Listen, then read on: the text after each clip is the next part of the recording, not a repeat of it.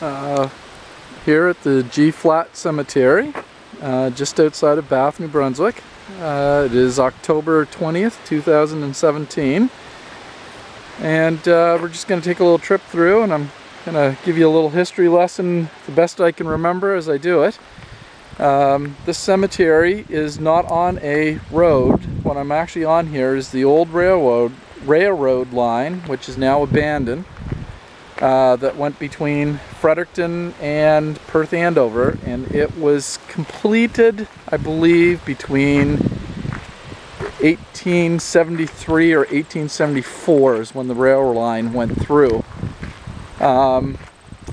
This land was originally granted to Cornelius G., who was a United Empire Loyalist. I do not think that the homestead was here on the flat. I believe the homestead was probably up on the hill, up there somewheres. The front row of headstones that we're coming to right now, this is the older part of the cemetery. These are all demerchants, and these are probably several of the oldest stones that are actually in the cemetery. This is Sarah DeMerchant, wife of Robert DeMerchant, and their children, Benjamin, right over here, Robert, their son, Robert Jr., Robert, Sarah, their son Frederick, and his wife Marinda. This is John M. DeMerchant. As you can probably see, as I always like to say, that you can see that there's actually more of another row in behind this row of headstones, but oh, and I just see something over here by the old apple tree. There's the footstones for. There's older markers here as well along the front. And the gray, and then there's another headstone over here. Mason, son of Alfred and Sarah DeMerchant. If I were to think about it, I would say that probably John Cuffman, the original DeMerchant, is probably buried somewhere in this part of the cemetery. It's a complete guess, and I say it based on the fact that his son George is located right here, and then there's an unmarked metal marker here. George's brother is Robert, who is buried over there, and I would say that where George died in 1868, I believe it is, in this general area here towards the woods somewheres would probably be where, or maybe even towards the railroad track, where John and Mary DeMerchant would be buried. There's more DeMerchants here. Way over here in the far corner, this is George G. And George was hung in Woodstock for the murder of his cousin Millie. And I can see that somebody has actually come down with water and has actually cleaned George's headstone, because this was the last time I was here a couple of weeks ago. It was very, very dark, so somebody has taken the time and has actually cleaned the old limestone,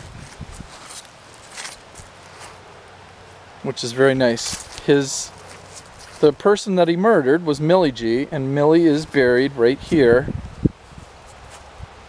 by Henry and Elma. Somebody has really taken the time to actually clean these headstones, and I think I know who that person is. He's just a young fella, and he's actually on Find a Grave, and he actually had a stone here. I bet you he's going to probably do something to actually mark where Millie's buried. We know that George was buried beside Millie, and Elma was buried beside Millie as well. Elma would be Millie's sister, but she would be buried right there. I always found it funny. This is the old road, the old access to the cemetery is right here. This old road is just about grown up completely. I don't even know if you could find it where it would actually start out by the Hallett Road, but and perfectly behind me is the beautiful St. John River.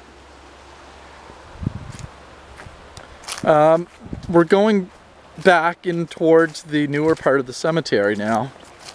And I say newer in the sense that there are some more recent burials towards this part, but these are still older parts. This is Esther, wife of Norman. I actually just took a photograph of a picture of Esther and Norman just today.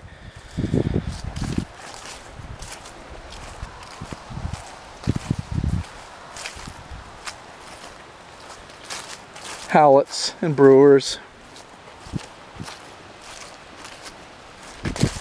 Albert and Rachel DeMerchant.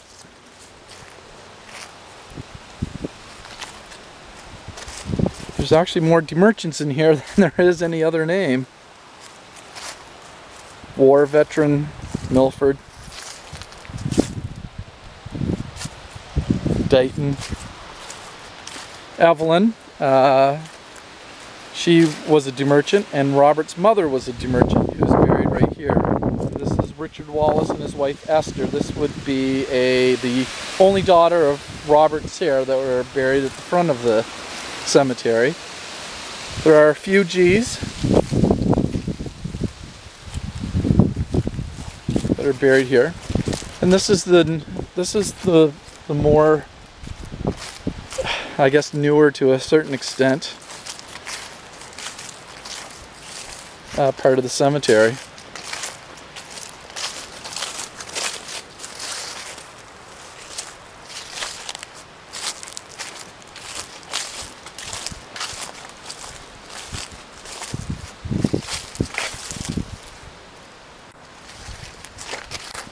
And that is a tour of the G Cemetery.